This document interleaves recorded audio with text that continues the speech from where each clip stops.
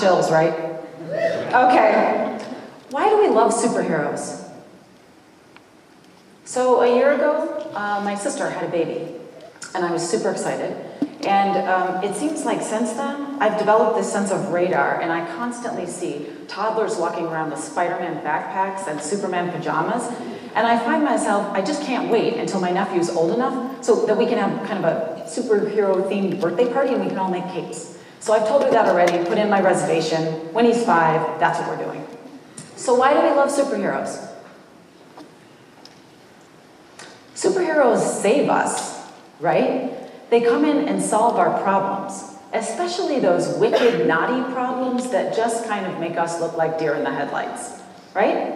And they do it with this sense of valor and kind of duty. We admire superheroes. Some of us want to be superheroes.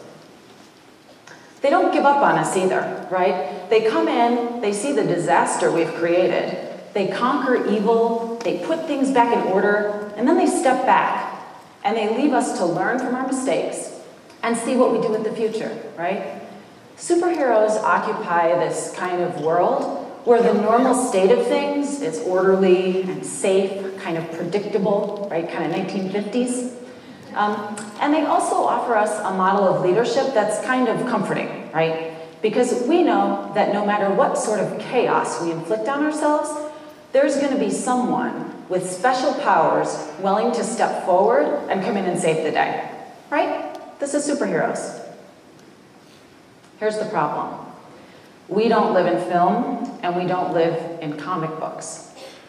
And our world could hardly be described as orderly or calm, right?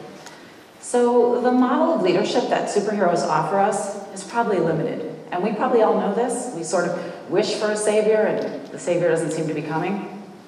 So what if instead there were superpowers that all of us could adopt, each and every one of us, to effect a new model of leadership? That's what I'm here to talk about. A new model of leadership.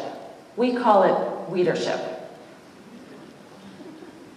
It's collaborative, and anybody who masters the 6 superpowers, see right here, can practice it.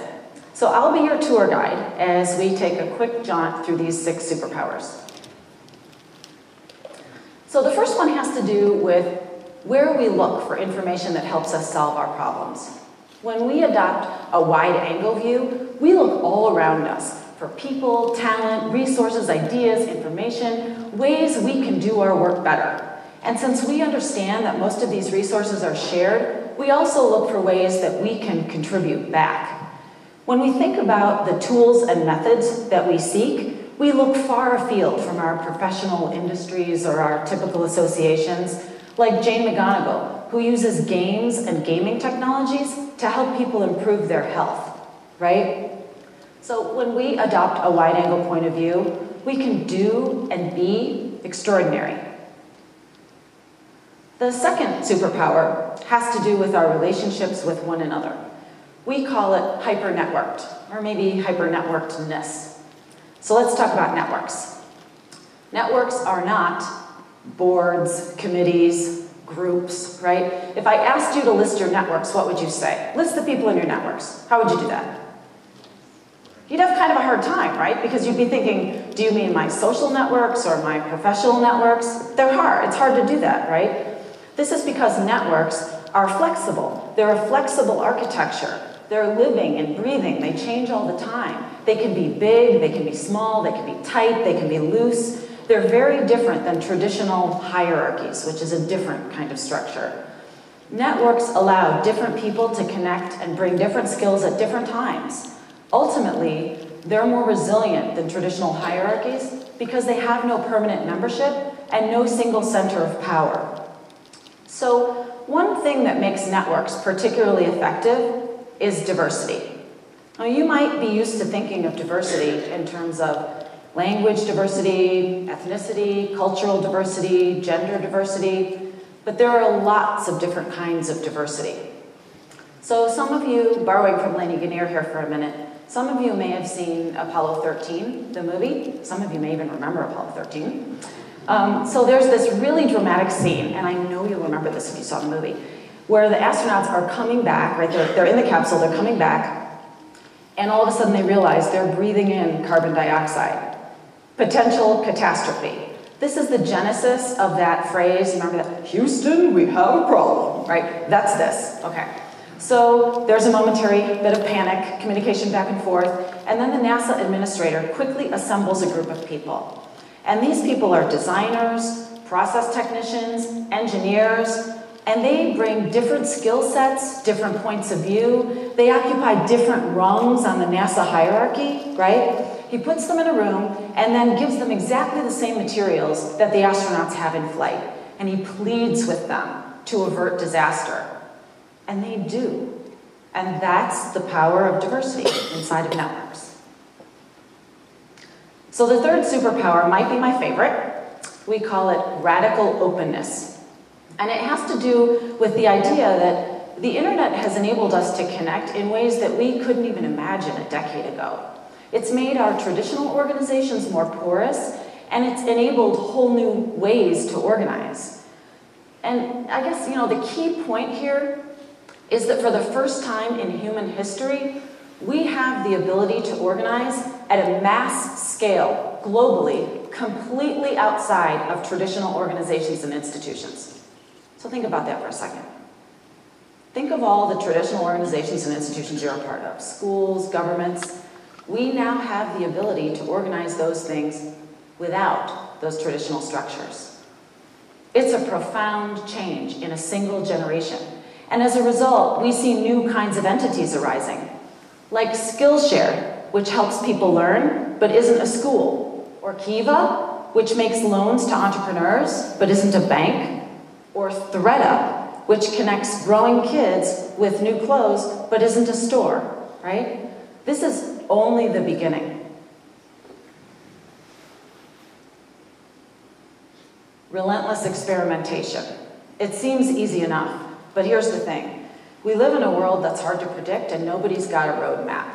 So we need to build radical experimentation, relentless experimentation, into our DNA, into our schools, into our homes, into our workplaces, into our communities.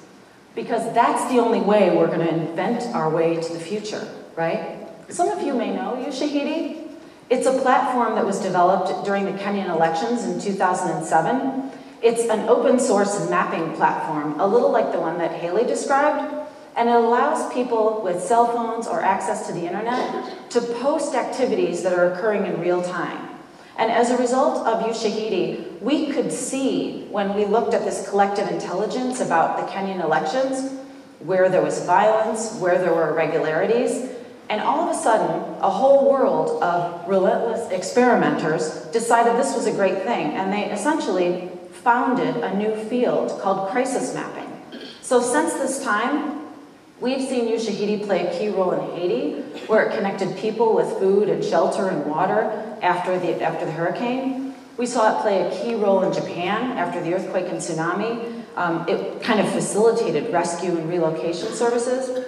And it's been used in dozens of countries since to make elections more transparent. For anyone who's tracking Syria right now, there's an application called Syria Tracker, and Ushahidi is its foundation. So I think that if the Ushahidi community can experiment in the face of political violence, hurricanes, tsunamis, earthquake, so can we. The fifth superpower is about the kind of contribution you can make as an organization or as an individual to things that really matter. This is CloudGate. It's Anish Kapoor's contribution to Millennium Park and to the city of Chicago. He called it CloudGate, but within 5 minutes of installation, Chicagoans were calling it the Bean. You may know it as the Bean. It is a piece of public art, but it's also much more than that. It's a huge amount of fun. I don't know who's been here. Some of you may have seen it, but the thing is it's round and it's got a reflective surface. And so when you walk up to it, you're kind of looking for your reflection in front of you, but it's actually not in front of you. It's kind of to the side. And everyone else is doing the same thing. So at some point, you're looking at the person standing next to you in the reflection that's in front of you, right? And it opens these marvelous conversations, and the next thing you know, everyone's pulling out their cameras, and complete strangers in languages that aren't even common are turning headstands and laying down on the ground and taking photos, and it is a remarkable thing. It creates connections between people. It's a contribution that really matters. And when we exercise this superpower, we can make contributions to important things that are just as magical. The sixth and final superpower is about helping more people develop more superpowers, right? The millennials are sort of poised for a world of leadership. They've grown up hacking their futures. And our generation and people who came before us, we hold the kind of wisdom that really only comes with experience. So we need to find ways to bridge those gaps and to work collectively to sort of regenerate ourselves, right? To endow more people going forward with more superpowers. And if we manage to do this, we'll be unstoppable. So that's leadership. These are the 6 superpowers. Wide-angle view, hyper-networkedness, radical openness, relentless experimentation, unique value, and the ability to regenerate. So, this leadership thing, as a reminder, it's collaborative, and anyone who can master the 6 superpowers can practice it. So it turns out, that's you. It turns out that we are the leaders we've been waiting for. Every single person in this room. It's up to us to be superheroes, every day, out loud, in public, and together. So, the question is, are we ready to embrace these superpowers? Are we ready for a world of leadership?